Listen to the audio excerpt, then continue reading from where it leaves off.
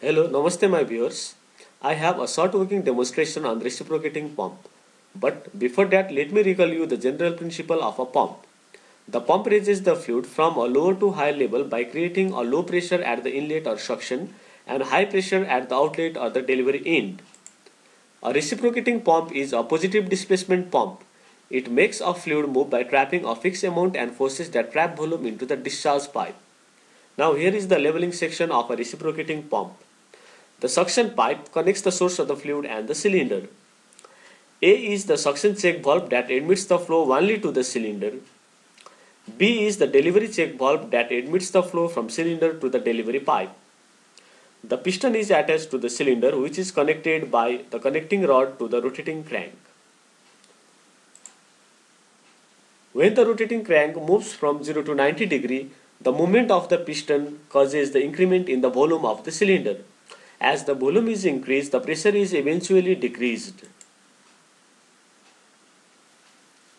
The fluid flows to the cylinder.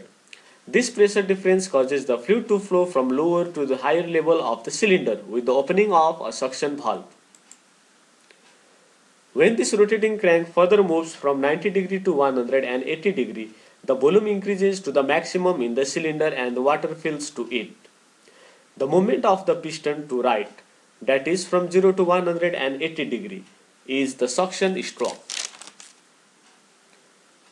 Now, the next phenomenon is the delivery stroke. As the crank rotates further from 180 degree to 270 degree and further from 270 to 360 degree, the pressure is increased in the cylinder due to decrease in the volume. This high pressure causes the delivery valve B to open, and finally the fluid is discharged at high velocity through the delivery pipe.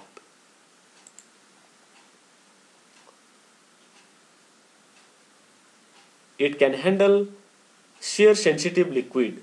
It is used for high pressure application and is also used for a variable viscosity applications. Lastly, thank you very much for watching and have a nice day.